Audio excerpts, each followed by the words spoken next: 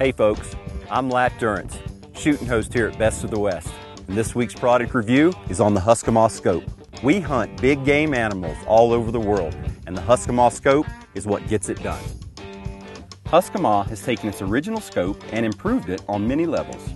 While their first version remains to be an excellent optic, the Blue Diamond has some added features that make it really stand out. However, some attributes remain the same.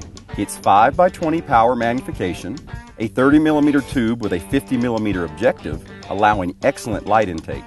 But the biggest noticeable difference is the new 8 MOA reticle. This allows for greater wind compensation as compared to the 4 MOA reticle. This especially matters for longer shots where the wind hole is far from the center aiming point. The new version also boasts optimum lens coating for low light shooting conditions. When the stalk gets late and there's almost no daylight left to make that kill shot, you'll be confident you can see through the Blue Diamond. Huskemaw has also upgraded the adhesives used to bind the lenses to the body. The Blue Diamond will actually handle the recoil of up to a 50 BMG.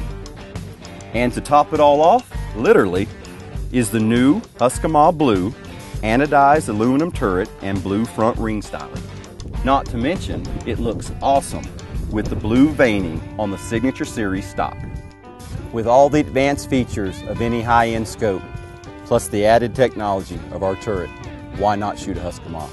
I'm Lat Durrance, and that's it for this week's product review. We'll see you next time.